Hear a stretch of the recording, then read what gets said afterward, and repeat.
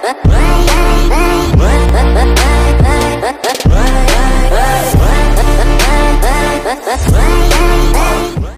stars! Welcome to another video. I am Starry, Lord of Stars, and this is another WWZ video which I haven't done in a while. It's just an update video, it's not really a gameplay. And first things first, join Star Community. You can see a card at the first second. It's actually a way to help you join because, you know, we have a lot of things, roles, members, servers and memes, but we also have a verification system. That video helps you to verify and get in, and our growth has been wonderful. I'm kidding. We're still inactive and I'm still kinda just passively using it, but it's helpful if you want to talk to me or play with us, because we do that sometimes, yes. And also I made a video on this video on World War Z, I mean on the document hunting, and this is essentially just kind of like a follow-through video. Also, yeah, emotional damage. And even though I can't make every day, I try at least once every few days. You know, that's I believe it was here. Yeah, on the 20th of December. So it's been like 2 months, 2.5 almost. And in that video, I discussed statistics. So I even have this here, which basically shows you the amount of time you played and stuff. For World War Z is 2000. In that video it was 1.7k, so 2k hours. That's a lot of hours. And it even shows all this stuff, like I found this new game, that's nice. It's just like a, I guess it just tells you stuff. But yeah, in Epic itself. Oh yeah, by the way, I have a lot of free games that are paid games that Epic gives away for free. So you can see, this is the library I have, and you can see a lot of games here, but the thing is, I can't play a lot of them because of, you know, even scrolling is... What the dog doing? I didn't even bother downloading them, because I don't think I can even play them. Also, there's some games I want to, but I just feel like maybe I will make video on them future, and I will play at that time. You know, something like that. That's mostly why I haven't played all of them yet. But I like the new update. It's with Epic Games. It's a bit likable and also a bit not, because like now all the pictures are visible, but now you won't know which one is the ones you install. Maybe I should go up and sort so that it's installed separately, like, you know what I mean? Ah yes, my favorite. Okay.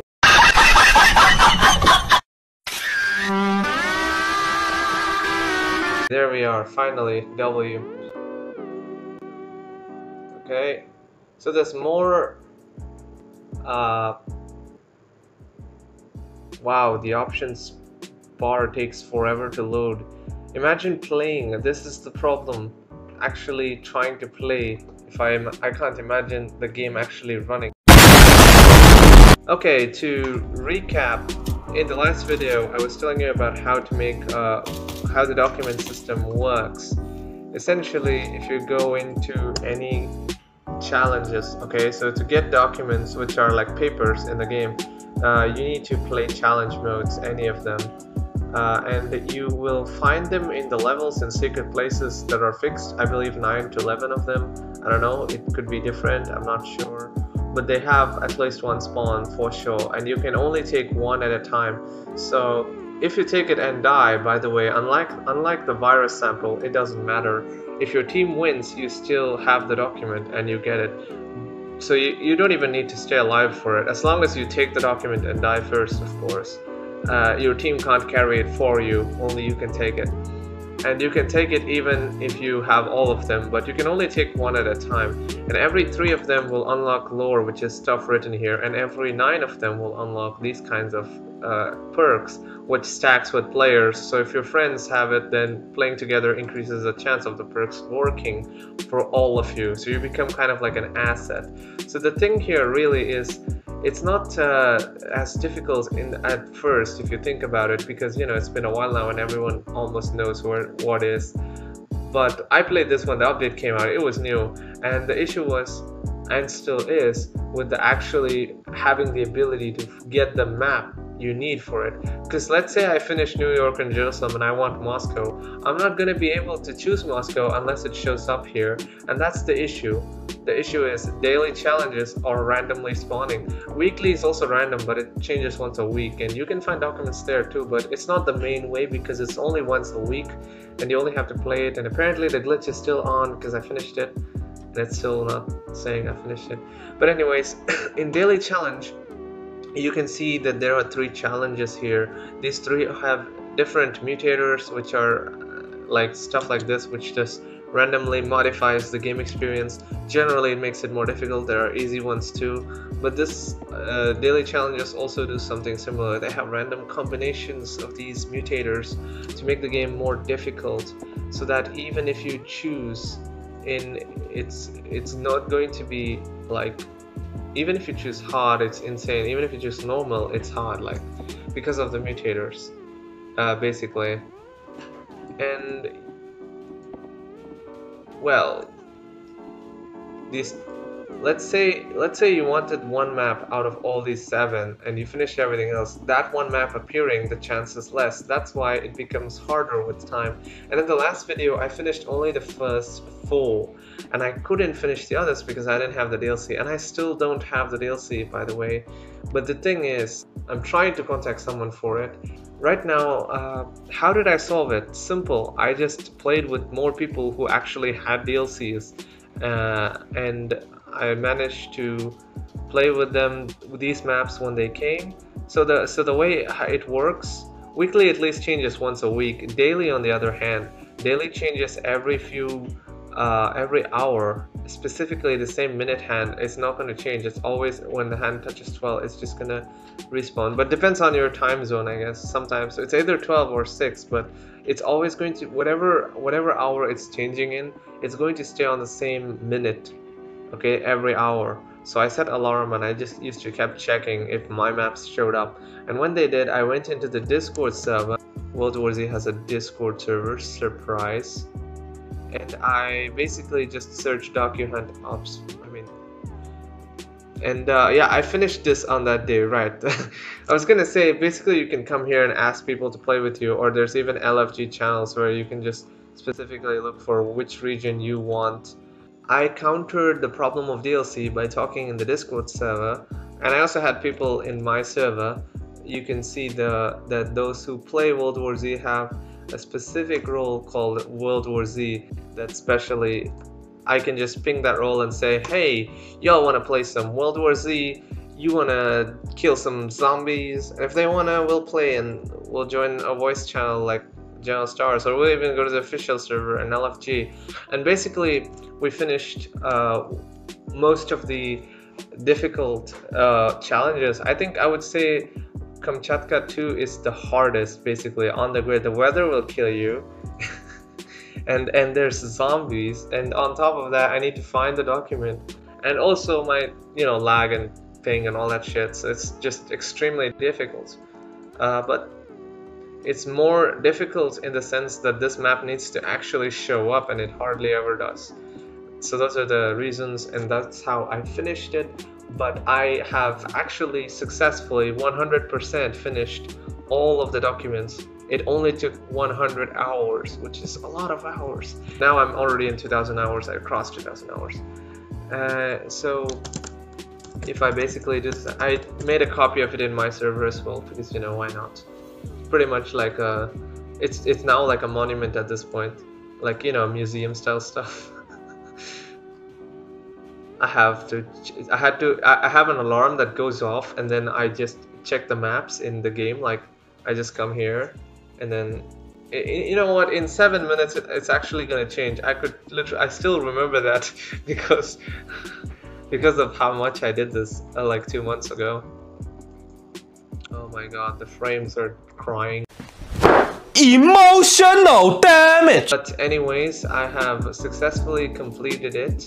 That's the update. That's the video. That's literally it. 1 minute 37 seconds later. I have a backup file. I really like that backup file.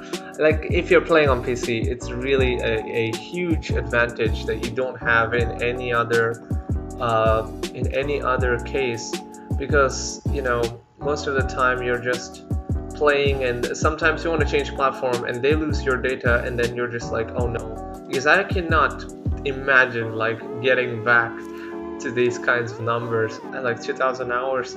It's not something that just happens overnight, it just kind of passively happens, you know. But the point I'm trying to make is you need to subscribe, because I'm making videos. Now, can you believe that? I'm making videos, like real ones. That shit was so retarded. I'm about to respond in another language.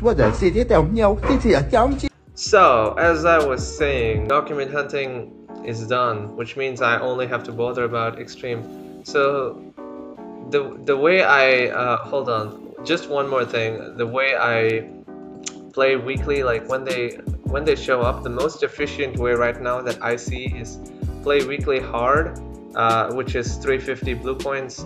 So I'm not playing World War Z much, but I'm still playing the weeklies and collecting the blue coins. So every time it comes up, it comes on a Monday morning here. So like I play weekly hard, and then I play the dailies. I need to do 3, it gives you 50, that's 400. And then there's also, you know, these 2 daily, this is daily challenges, these are daily tasks, like you need 2 of these. I think that gives you another 20 or something, 50, I don't know. So that's essentially like 450. And if you play 3 more extremes, like this is, I'm saying 2 or 3 hours, that's it. And you should get maybe 500 blue coins per week just by doing this. There's a passive growth of blue coins, like playing 3 hours like once a week, every Monday or so when it changes, and you'll eventually be rich. Actually, I'm planning on doing something with this. Like I want to just do something. You'll see when I do it, hopefully. And that's it. I just wanted to make an update and say that this is done, this has happened. On the 11th of January 2022, I have finished document hunting, which is a big deal because the update came out only like a while ago, and I started only by December. So I finished it essentially in like a month, basically. All the challenges after I started it, because I wasn't even trying to do this whole thing. And they really focused on repetitiveness, like replayability, almost forcing you to at this point. That's why I just said, okay, I'll just do this once a week. I don't need to always do this. Plus I found some new games kinda. Plus I'm organizing my schedule and also trying to study, because you know, exams and stuff, and I'm not trying to, I have to, you know, have some plans. So I guess that's also there. So I still can't play these maps, although I finished them in extreme. Like if you check the actual stuff, I can't even show it to you, but I'm actually, oh I can. As you can see, the shiny green ticks, I finished them all in extreme difficulty as well. But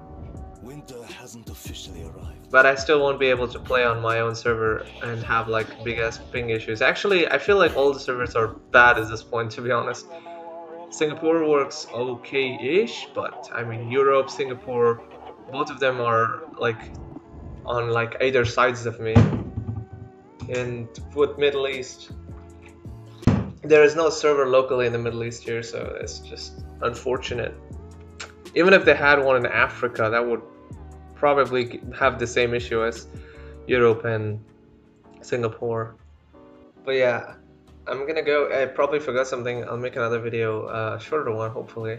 And while I can't make daily videos, I can, you know, make frequent ones like this, like I said. Have a good day, everyone. I hope to talk to you again. Comment, join the server. Have a good day, love all, and star out.